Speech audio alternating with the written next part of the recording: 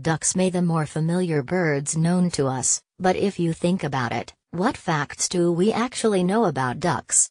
Find out here.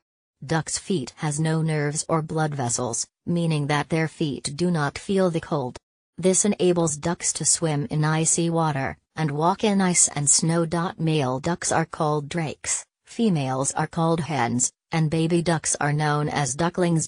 There are around 40 breeds of domestic ducks, with the most popular being the White Pekin. A red-breasted merganser was once recorded flying at just over 100 miles per hour, whilst being pursued by a plane. Ducks normally migrate between 200 and 4,000 feet in the air, but are capable of reaching far greater heights. A jet plane over Nevada once struck a mallard at an altitude of 21,000 feet. This is currently the highest recorded flight of any duck. Depending on the species, a duck can live between 2 and 12 years. Ducks have webbed feet, acting like pedals under the water. This is what makes them such good swimmers. Ducks have 3 eyelids.